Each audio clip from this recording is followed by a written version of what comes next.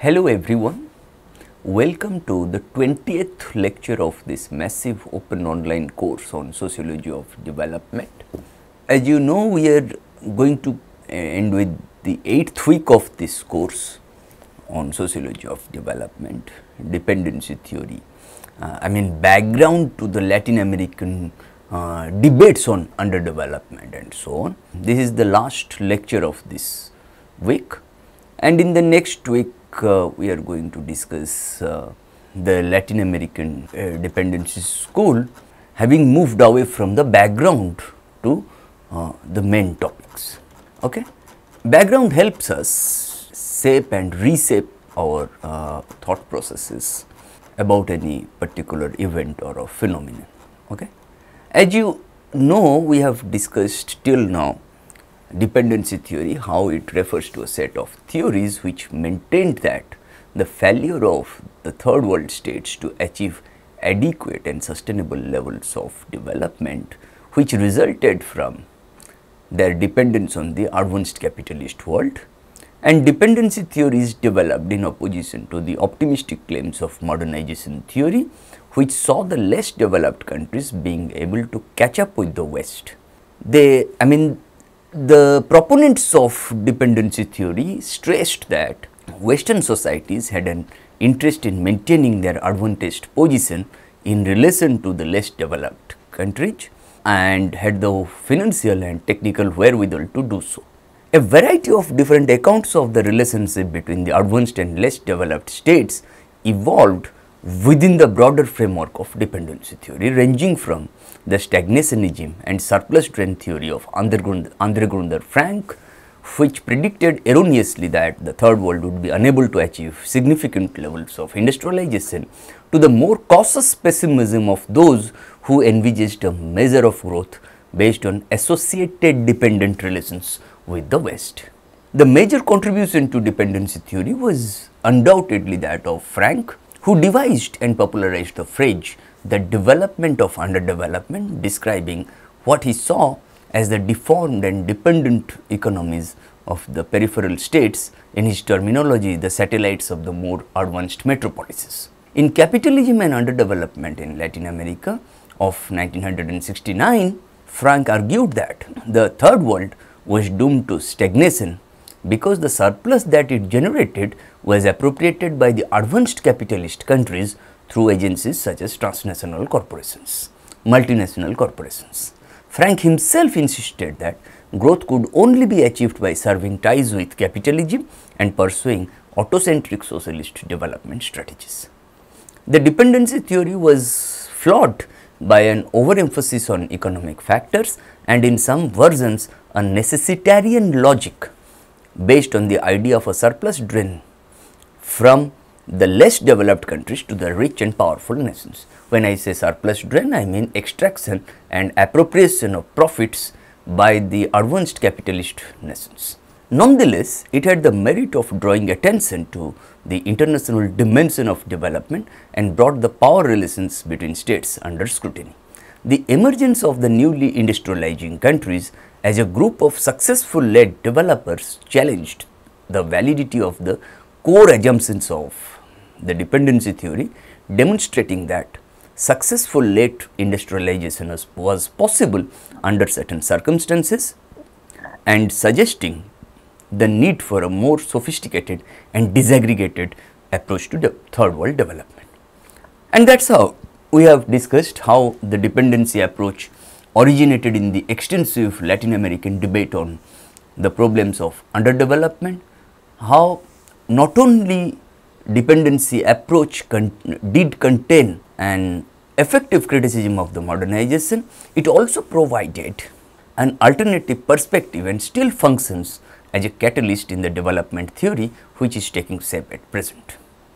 The dependency school, as you know, emerged from the convergence of two intellectual trends, on the one hand neo-Marxism and on the other the United Nations Economic Commission for Latin America, popularly known as the ECLA tradition. And we have discussed how the concept of neo-Marxism reflects a certain dualism in Marxist thinking, that is, on the one hand the traditional approach focusing on the concept of development and taking a basically Eurocentric view, and on the other hand a more recent approach focusing on the concept of underdevelopment and expressing a third world view. However, controversies persist as to the continuity or discontinuity of these two approaches. A second important background to the dependency school was the more indigenous Latin American discussion on underdevelopment, reflecting specific economic and intellectual experiences in various Latin American countries, particularly the Great Depression of the 1930s. And such economic crisis dramatized the version of Latin American dependence, and it initiated more systematic economic research and necessitated a policy of import substitution later systematized into a development strategy. We have also discussed Marxism versus neo-Marxism, Marx and the Third World, Marxism in Latin America, the new left in Latin America, and Paul Barron's concept of economic surplus and the way he tried to make distinction between actual surplus on the one hand and potential surplus on the other, and that led to the rise of neo-Marxism. And we have discussed differences between Marxism and neo-Marxism from 4 vantage points, namely imperialism and nationalism, classes, revolution and ethics, and ecology. As we have discussed, Marxism as interpreted by Lenin sees imperialism in a center's perspective, that is as a stage of development of capitalism, that is monopoly capitalism, and neo-Marxism sees imperialism from the peripheries or the victim's point of view. That is how the interest has shifted from development to underdevelopment, from the more advanced capitalist countries to the less developed countries. So far as classes are concerned, the Marxist analysis of classes is based on specifically European experiences, while that of the neo-Marxists is based on the revolutionary struggle in the Third World, with a much more generous view of different groups' revolutionary potential.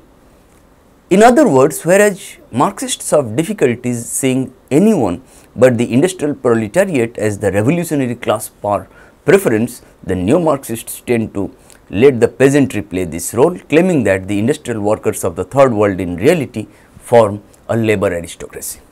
And Marxists believe in the existence or eventual emergence of a national bourgeois in the Third World, whereas neo-Marxists see the bourgeois as the creation and tool of imperialism, and as such incapable of fulfilling its role as the liberator of the forces of production.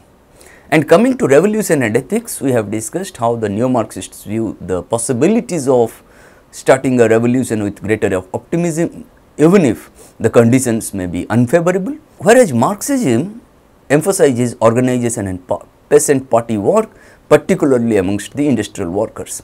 Whereas neo-Marxists emphasize the role of subjective factors, moral stimuli, the new individual, new man, and so on, Marxists retain materialism and the emphasis on objective conditions.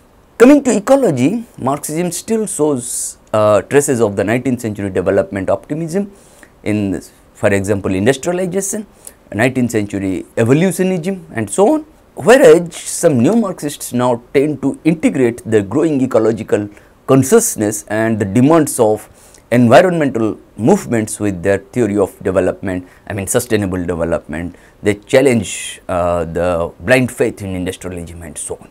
Because why sustainable development? Precisely because we have to conserve our natural resources for our future generations, because our natural resources are scarce or limited. But scarcity for Marxists is nothing but a bourgeois invention for legitimizing economic inequality. Then we have discussed Ekla development thinking through 3 parameters: Raoul Prebisch and the Ekla tradition, programmed industrialization, the Ekla theory of development.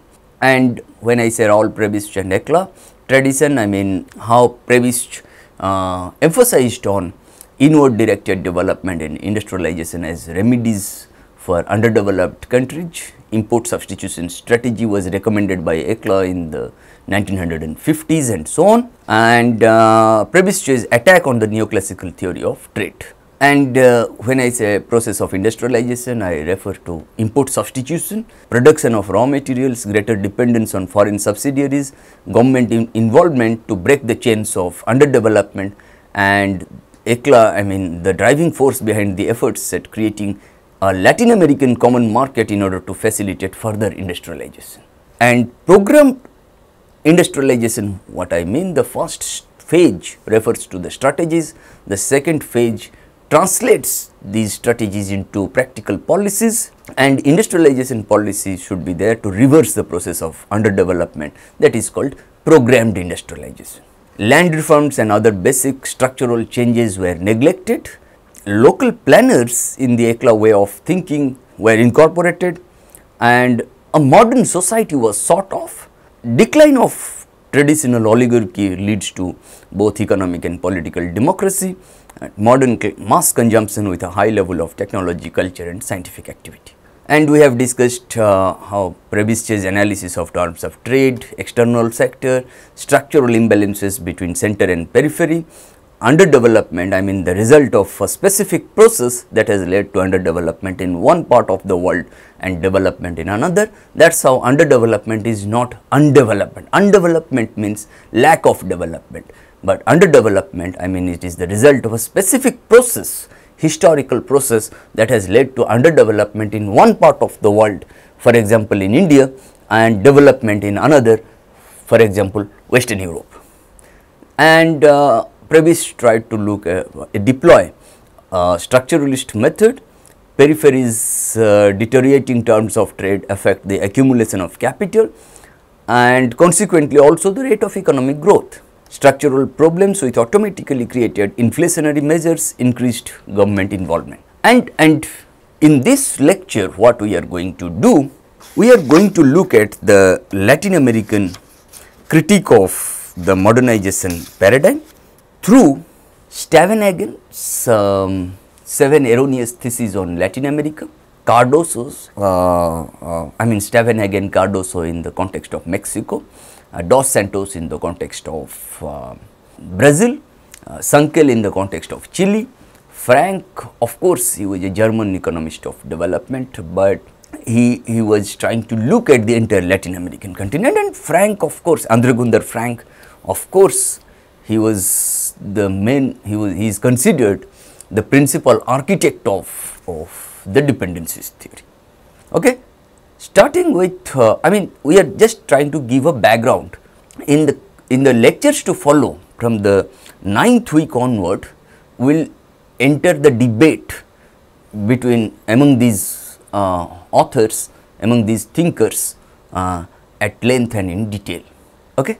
When we look at the Latin American critique of the modernization paradigm, okay, as a prefatory remark, let me tell you that the economic growth of more industrialized countries of Latin America implementing the ECLA policies came to a halt during the 1960s. Instead of taking off into a self-sustained growth, there was general economic stagnation, and as a result of that, both social and political problems came to the fore. The shortcomings of the policy of import substitution were becoming obvious. The purchasing power was limited to certain social strata, to certain social classes, and the domestic market showed no tendency to expand after its needs had been fulfilled. The import dependency had simply shifted from consumption goods to capital goods. The conventional export goods were neglected in the general frenzy of industrialization. The result was acute balance of payments problems in one country after another.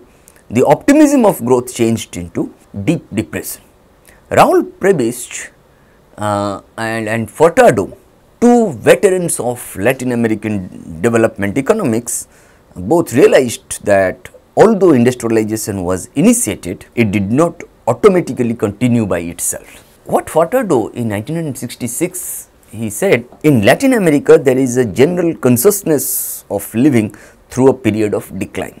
The phase of easy development through increasing exports of primary products or through import substitution has everywhere been exhausted.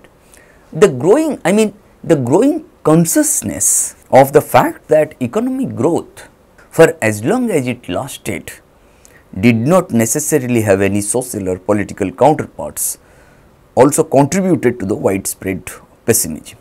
During the 1960s, the ECLA published a report on the social situation in Latin America together with the annual economic review. Together, these publications offered a peculiar picture of the development, on the one hand industrialization and growth, and on the other hand unemployment and marginalization. Much tom-tommed claims by several governments that we are in the process of development and growth, industrialization, self-reliance, Atmanirbhar, okay. But at the end of the day, we also witness in several countries unemployment and further marginalization. Many students of development see this as confirmation of the fact that established development thinking is going through such a crisis. And therein lies the significance of these 5 authors that we are going to cover in this lecture. Stuyvenhagen comes first in the context of Mexico. Stuyvenhagen's 7, if you slightly recall, we have already dealt with the ECLA critique of simplified growth theories and the view of foreign trade as the prime mover behind development. In this context, let us discuss with a much broader perspective which questioned the entire established paradigm of modernization. In an influential essay from 1966, the Mexican sociologist Rodolfo Stuyvenhagen criticized what he called the 7 erroneous theses on Latin America. What are those 7 erroneous theses that Stuyvenhagen wanted to foreground? The first is the Latin American countries are dual societies. What do we mean by this? When I say, when Stuyvenhagen challenged this argument, that this proposition that Latin American societies are dual societies, this proposition states that 2 different and to a certain extent independent societies exist within the Latin American countries.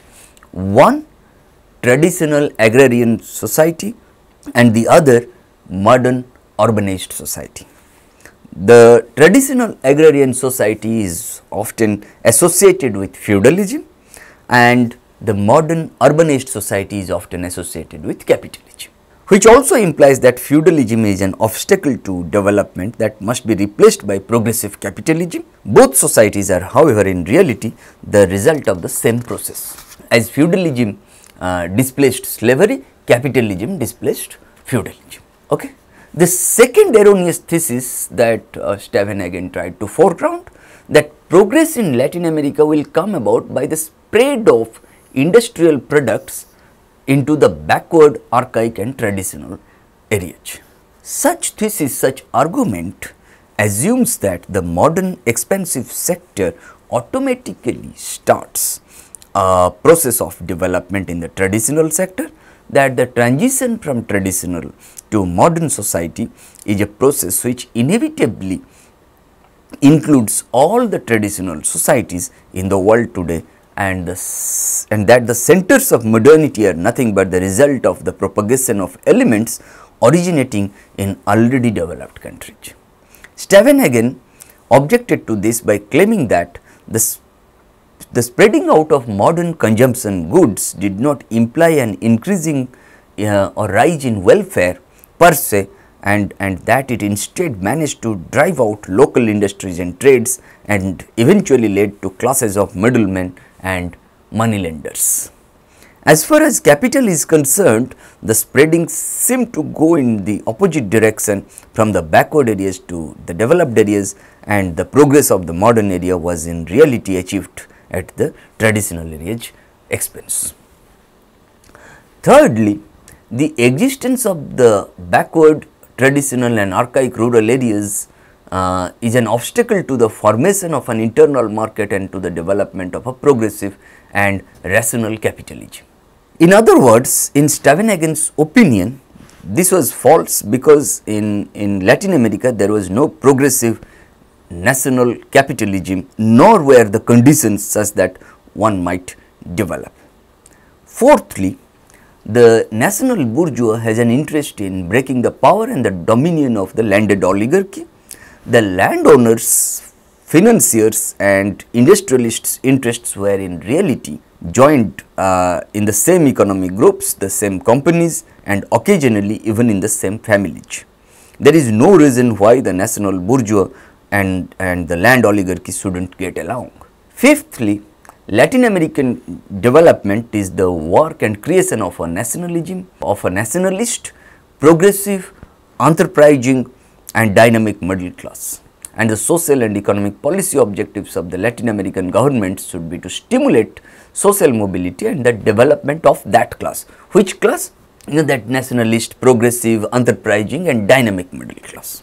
In other words, those classes called the middle class are very closely connected with the existing economic and political structures and lack the dynamic that might make them catalysts in a process of independent economic development. Sixthly, national integration in Latin America is the product of miscegenation. Miscegenation implies interracial marriages, interracial sex and so on. This argument suggests that the development was moving towards some kind of universal society in which the differences between the dominant white minority and the mass natives in the rural areas would disappear. This thesis was wrong because biological and cultural mixing does not imply a change in the existing structure per se. In the internal Latin American colonies, these mestizos represent the local and regional ruling classes and do in fact suppress the natives. That is how you will find the natives get displaced from their real habitat. And finally, progress in Latin America will only take place by means of the identity of an alliance between the industrial workers and the peasantry as a result of the identity of interests of these two classes. Such argument has primarily been examined by the orthodox left, but the workers and peasants' interests were in reality not identical. In Latin America, it is a fact that the stronger the internal colonialism, that is the greater the differences between the metropolis and its domestic colonies, the less opportunities there are for a true political alliance between workers and peasants. And in this sense, Stavenhagen tried to foreground 7 erroneous theses on Latin America, which were there by or which have been propagated by the modernization theorists and so on. Coming to Cardoso, Stavenhagen in fact was here thinking of the experiences in Mexico, which in fact were common to a number of Latin American countries. For example, Brazil. Perhaps Brazil was the country in which development optimism of the 1950s had found its most uninhibited expression. Everyone right across the political spectrum thought that Brazil was in the takeoff stage. If you slightly recall Rosto's non-communist manifesto, that he tried to look at 5 stages of growth. 1, the traditional society, 2, pre-takeoff, 3, takeoff, 4, drive to maturity and 5, high mass consumption. Okay, if you look at this, everyone right across the political spectrum thought that Brazil was in the takeoff stage, I mean the 3rd stage, and that those most responsible for this condition were the growing number of entrepreneurs. Okay, during this time, sociologists in Sao Paulo established the Center for Industrial Sociology, where the various industries in the Sao Paulo area were studied in a Schumpeterian perspective, Schumpeter's theory of innovation and so on. The results were not always as expected. The Brazilian businessmen did not turn out to be the backbone of the growing Latin American bourgeois. They were found to be totally devoid of initiative and energy, totally dependent on the government and foreign capital. Doubt therefore arose what Cardoso tried to look at, that doubt therefore arose about the Latin American bourgeois. The thought that it was incapable of fulfilling its historical mission to release the productive powers and create a transition from feudalism to capitalism turned out to be a most important aspect of the dependency theory. Cardoso was among the sociologists who carried out the sociological studies of the entrepreneurs in Sao Paulo, and later wrote a general critique of the current social sciences, particularly the theory of modernization within sociology. Cardoso and Faleto pointed out that the pattern from traditional to modern, such kind of transition from traditional to modern, was a reincarnation of Ferdinand de Tönnies, who was a German sociologist, Tönnies' old dichotomy of Gemeinschaft and Gesellschaft. Gemeinschaft means community and Gesellschaft means association. You will find in general community, the term community in rural agrarian society and association in modern industrial society. Okay? When I say transition from tradition to modernity, transition from rural to urban, transition from community to association, they constitute certain dichotomous views. Okay? That is what Tönnies suggested. But in this kind of a pattern of transition from tradition to modern, or from Gemeinschaft to Gesellschaft, on this count, Cardoso and Faleto, they raised two objections to this. First, neither the concept of modernization, or rather neither the concept is broad enough to cover all existing social situations, nor is it specific to distinguish the structures that determine the lifestyles of various societies. Okay? Modernization did not look at that. That is why modernization was ethnocentric in nature, right? And secondly, these concepts do not show how various stages of economic development are linked to the various types of social structure characterized as either traditional or modern. With this kind of characterization, okay, it continues to be impossible to explain the transition from one type of society to another. In fact, change in social structures, far from being only a cumulative process of incorporating new variables, involves a series of relations among social groups, forces and classes, through which some of them try to impose their domination over society. What Cardoso and Faleto called, that is the historical structural method. That this historical structural method, in other words, Cardoso's and Faleto's historical structural method is the alternative to the prevailing schematic and mechanical analysis. What for Cardoso and Faleto, it is necessary to recognize from the very beginning that social structures are the product of individuals' collective behavior. Therefore, although enduring social sciences, social structures can be, and in fact are continuously transformed by social movements, consequently their approach is both structural as well as historical. It emphasizes why structural, how structural? No, it emphasizes not just the structural conditioning of social life. Okay? When I say structural method, I mean structural conditioning of social life, but also the historical transformations, historical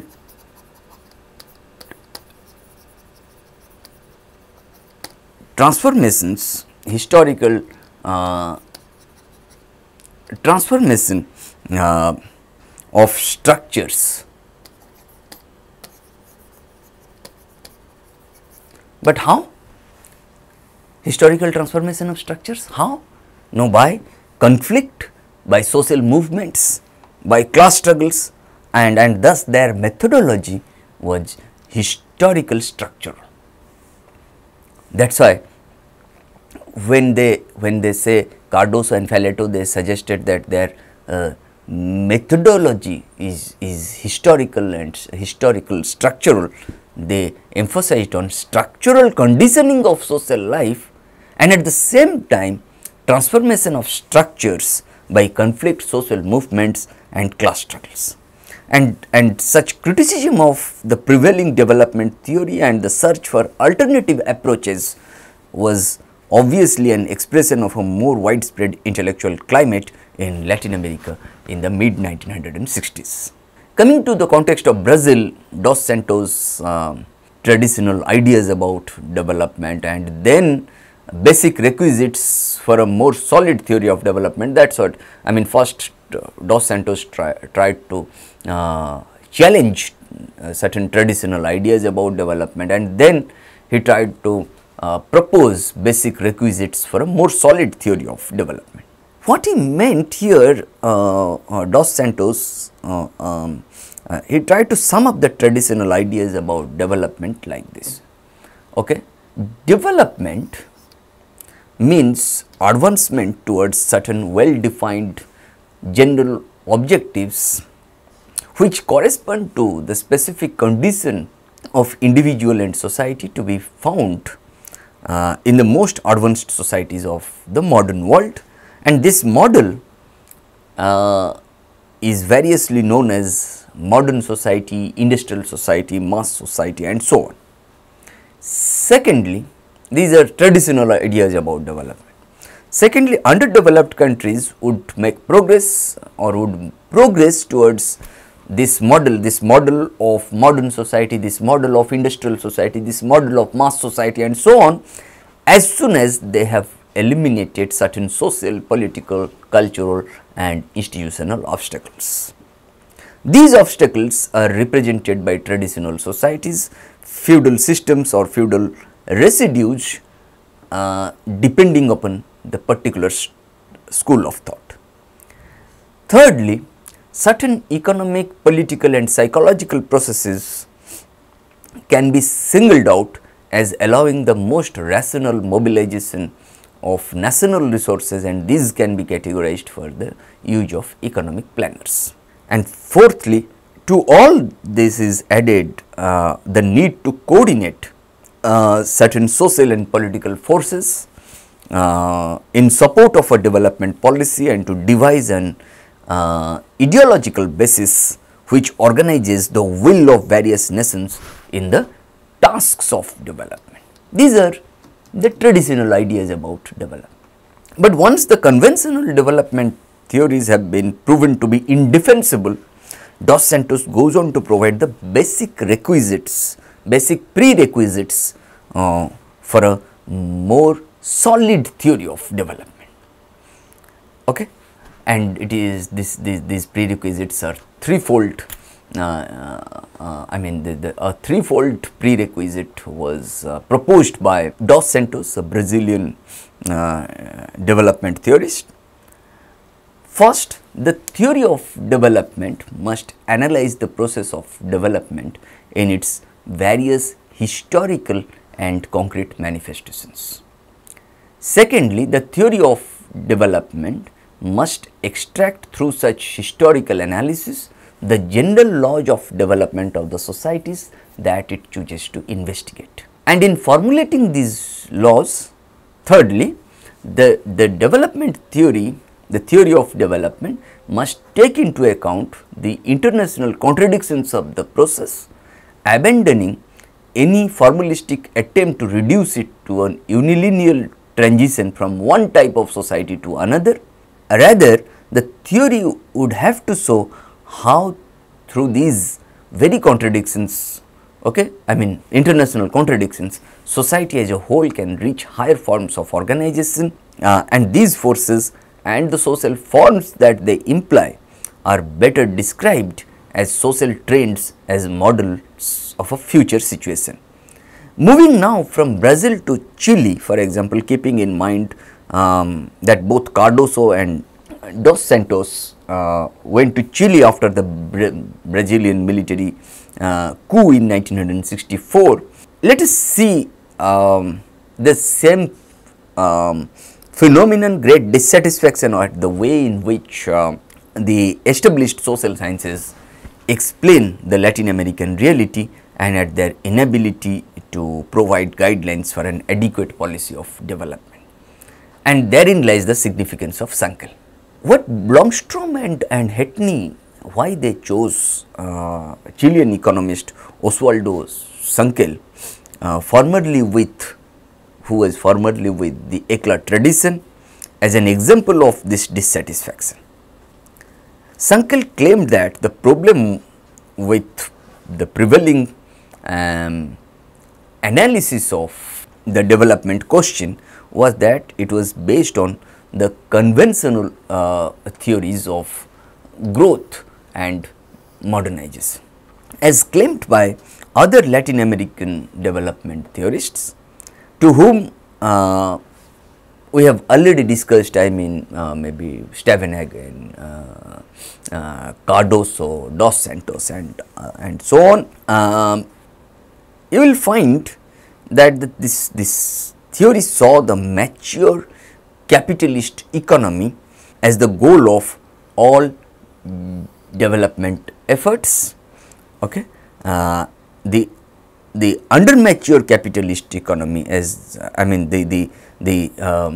when I say mature capitalist economy, and those who are not matured, I mean underdeveloped nations, were analyzed in terms of a previous and imperfect stage on the way to this goal. Sankel believed that this idealized and mechanical vision ought to be replaced by a more historical method, the result of which would be a better understanding of the real nature of the underdeveloped nation's structure and its changes. The approach suggested by Sankel simply meant that the characteristics of underdevelopment should be viewed as normal results of the functioning of a specific system. In the case of the underdeveloped nations, these results are well known: low income, a slow rate of growth, regional imbalance, inequality, unemployment, dependency, monoculture and cultural, economic, social and political marginalization, and so on. The conventional theory considered these symptoms to be deviations from the ideal pattern, which, like children's diseases, would disappear with growth and modernization. It did not realize that behind this lay a system, the formal functioning of which produced these results, and that this would continue as long as development policies attacked the symptoms of underdevelopment rather than the basic structural elements that had created underdevelopment. According to Sankel, once Latin America is seen in this perspective, it becomes obvious that considerable influence was exercised by external ties. However, their importance should not cover up the existence of internal structural problems. A realistic analysis of Latin American development should therefore be based on the assumption that the socio-economic system has been shaped by two types of structural elements, namely external and internal. The external has been or the external factors or external problems that Sankel referred to have been more important factors as far as Latin American development is concerned. An adequate analytical scheme for the study of underdevelopment and for the formulation of development strategies must be based upon knowledge of the process, the structure and the system. When I say this, underdevelopment cannot be seen as a stage in the development of an economically, politically and culturally autonomous society. Underdevelopment should rather be thought of as part of the global historical process of development. When I say global historical process of development, I mean underdevelopment and development are two sides of the same universal process, that is, they interact and are mutually conditional. Their geographic expression is manifested in two polarizations. First, the polarization of the world between the rich, industrialized and developed nations on the one hand, and the underdeveloped, backward, poor, peripheral and dependent nations on the other. And secondly, the internal polarization between advanced modern industries and the so-called traditional sector. The concepts of development and underdevelopment must therefore be seen as partial yet mutually dependent structures forming one single system. Okay. One important characteristic which separates the two structures is that the developed system, mainly because of its ability to grow, to a great extent dominates, while the underdeveloped system is dependent, partly because of the nature of its own dynamics. All of this can of course be used both between nations as well as between regions within a country. This school of thought focused on two types of polarizing processes, one at the level of international relations and the other at the national level.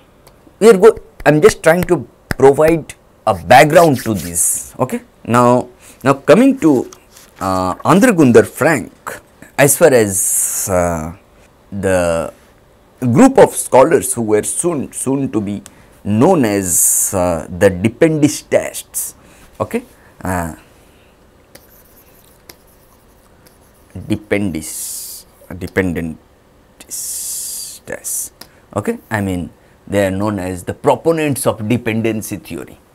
As far as the group of scholars who were soon to be known as the Dependists and their critique of the prevailing theory of development is concerned, it is difficult to ignore André Frank.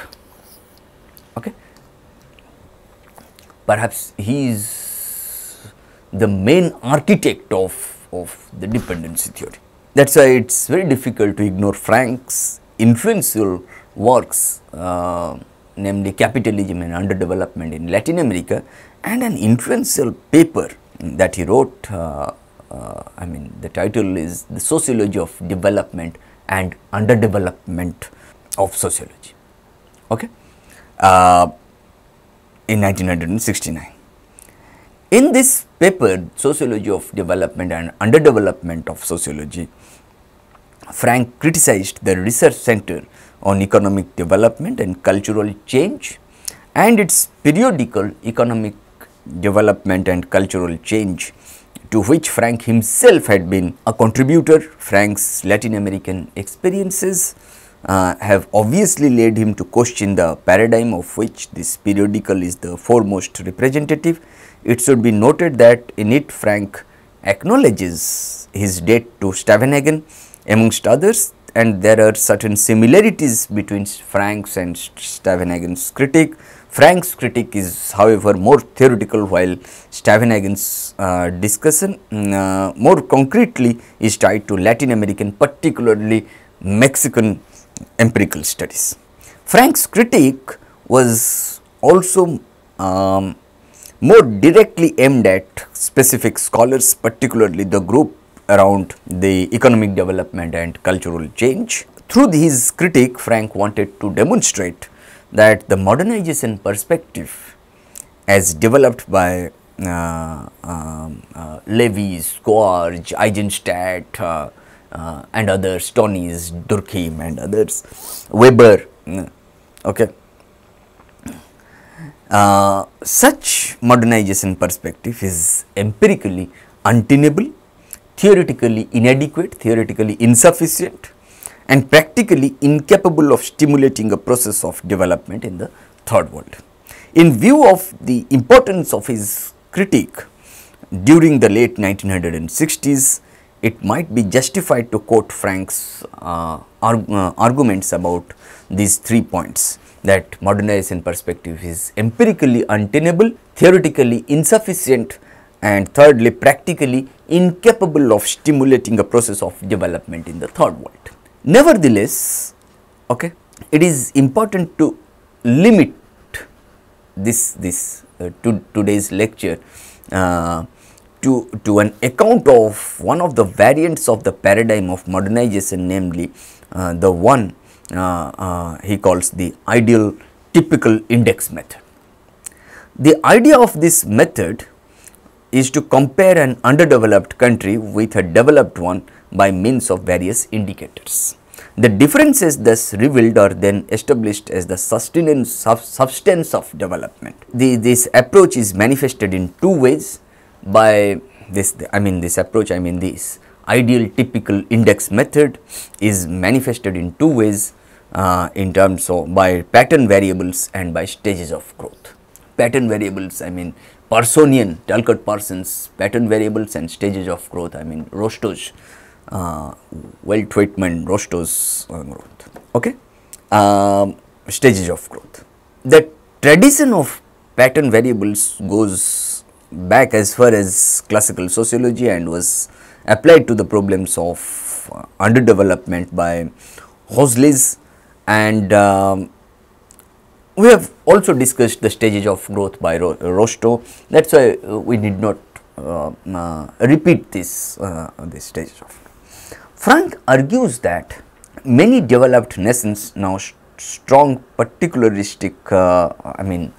many developed nations now demonstrate strong particularistic tendencies, that ascribed status is widespread, and that the structure of roles is not as functionally specific as our official ideology might have it. Similarly, traits of universalism, achievement, and specificity might be found in the underdeveloped nations.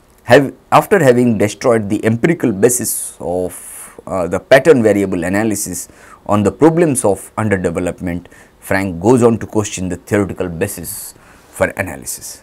Hoseley's, from Hoseley's to Weber to Parsons, these pattern variables, Hoseley's leaves far from clear just which is the social whole whose role patterns he would change from one set of variables to another in order to effect development. Here the theoretical inadequacy is even more glaring, for it contravenes the generally accepted rule of social and scientific theory to look for and refer to the systemic whole, in terms of which the reality, in this case underdevelopment, can be explained and changed. The social system, which is today the determinant of underdevelopment, certainly is not the family, tribe, community, a part of a dual society, or even as Frank could have argued, any underdeveloped country or countries taken by themselves.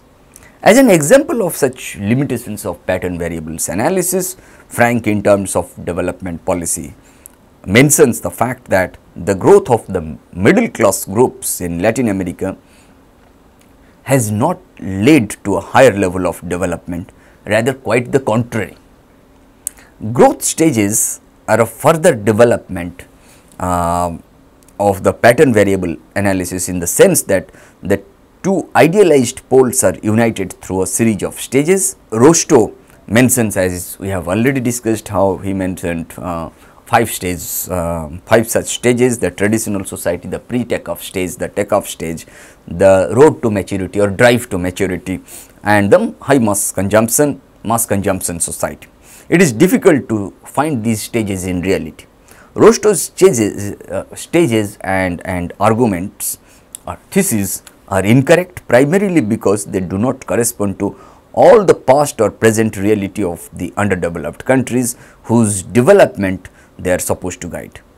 It is explicit in Rostow, as it is implicit in Hoseley's, that underdevelopment is the original stage of what are supposedly traditional societies, that there were no stages prior to the present stage of underdevelopment.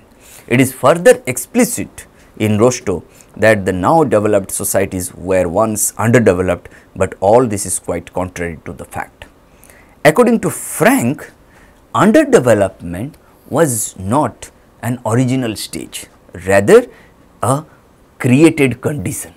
To exemplify, Frank points to the British deindustrialization of India, the destructive effects of the slave trade on African societies, and the obliteration of the Indian civilization in Central and South America. The greatest problem in Rostow's analysis was nevertheless the fact that not all of the countries which according to him were ready for takeoff could manage the final jump.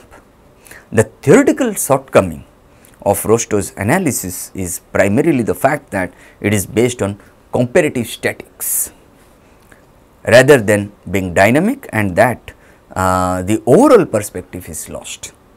In terms of development policy, the approach is gravely compromised because of Rostow's political affiliation. As to the efficacy of the policy recommended by Rostow, it speaks for itself. No country once underdeveloped ever managed to develop by Rostow's stages.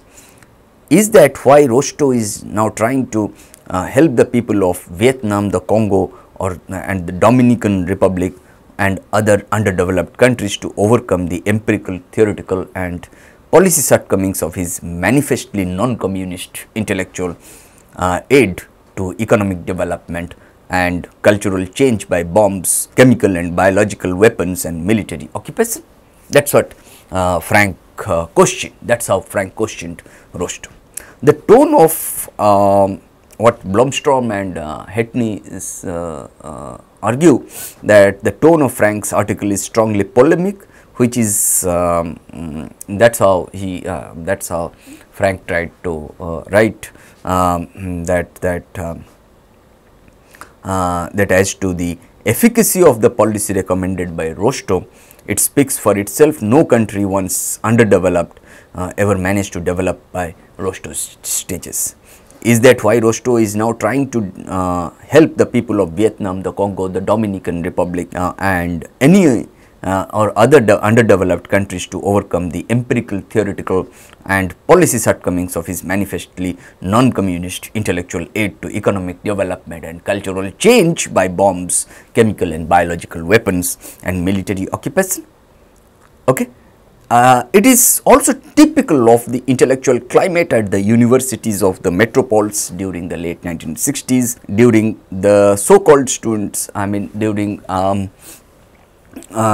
the great upsurge by students in France in 1968. Frank was one of the main suppliers of arguments with which the students criticized their teachers for having used bourgeois propaganda in their teaching. In other words, Frank played the role of popularizer and intermediary in the critical Latin American debate on the social sciences in the mid 1960s. Okay. Then what we have discussed in this lecture, we have discussed the Latin American critique of the modernization paradigm through the works of Stavenhagen, Cardoso, Dos Santos, Sunkel and Frank. We have discussed Stavenhagen's 7 erroneous theses on Latin America. How Stavenhagen tried to foreground a critique of these 7 theses, how the Latin American countries are dual societies, how progress in Latin America will come about by the spread of industrial products into the backward, archaic and traditional age and so on, and these have been challenged by Stavenhagen. And then we have discussed Cardoso, sociological studies of the entrepreneurs in Sao Paulo, general critique of the current social sciences, particularly the theory of modernization within sociology.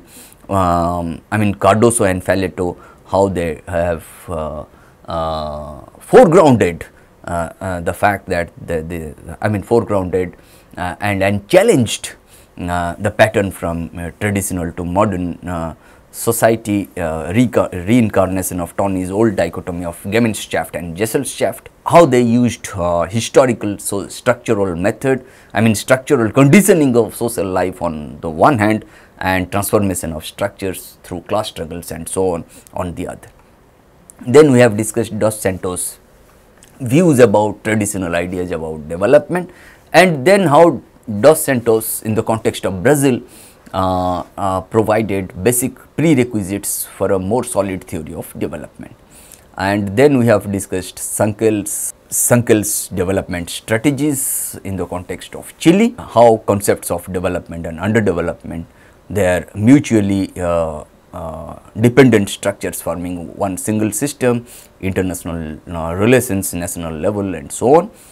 And then we have discussed Frank's reflections on dependency approach through his works on capitalism and underdevelopment in Latin America and the sociology of development and underdevelopment of sociology, and how Frank tried to look at underdevelopment not as an original position, original situation, but a created condition. Okay? And in the next week we have come to the closure of the 8th week of this massive open online course on sociology of development. From the 9th week, in the 9th week we are going to discuss the Latin American dependency school in a more focused manner, and I mean we have already discussed the background to the dependency school, and now we'll discuss, I mean in the lectures to follow we will discuss and the Latin American in terms of 2 lectures in the 9th week. We will try to cover the entire dependency theory before moving on to the critiques of dependency theory, and in terms of 2 lectures we are going to cover the how the dependency perspective is taking shape, and how the Ekla analysis was radicalized through the works of Furtado and Sankel's model of global dualism, Marxist influences through the works of Cardoso and Faleto, neo-Marxist influences through the works of Dos Santos and Marini, and the crystallized theory of dependence through the works of Andre Gunder Frank. Before moving on to critiques of dependency theory, in the critiques of the dependency theory, I mean we will discuss the neoclassical reaction. We will also discuss the Marxist critique of the dependency theory, I mean development versus underdevelopment, and then we will discuss how dependency theory is at the crossroads, the debate among the dependistists and so on. Okay. Now, we are going to move to the 9th week and we completed the 8th week of this course today. Thank you.